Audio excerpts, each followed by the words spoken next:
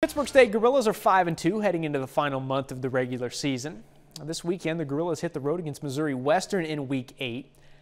With just 4 games to go, Pitt State is hoping to finish the season strong and at least give themselves a shot to keep playing in late November.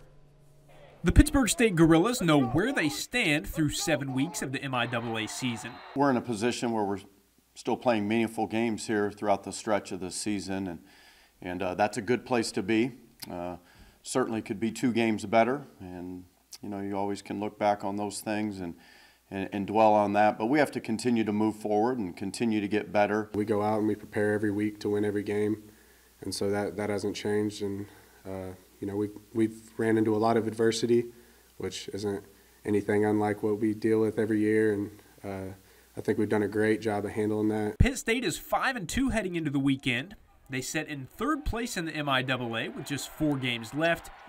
Each game as important as the next. It'll be a grind here, one in which we'll take 1 week at a time. Coach Wright does a great job of making sure we take every week one at a time and game by game and make sure we're focused on who we're playing that week. For us to pass the test that we're looking to pass, we've got to make it through this and be playing our best football. It starts with a road trip to Missouri Western on Saturday.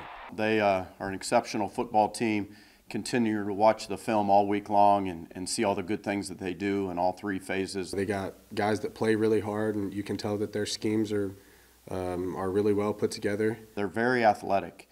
Been really impressed with Coach Williamson and his staff and how they've recruited over the last couple of years and the caliber of player that they bring in there.